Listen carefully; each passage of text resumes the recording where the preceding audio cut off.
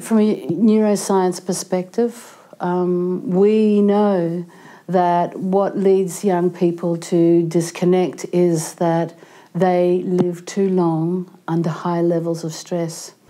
You then go into survivor mode.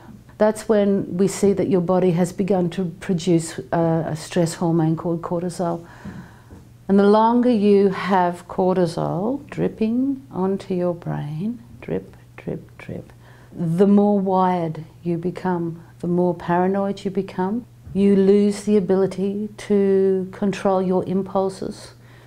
You also lose the ability to assess risk for yourself and for others. If we don't start to reconnect their brain back to their heart, we will have a generation who is not capable of empathy.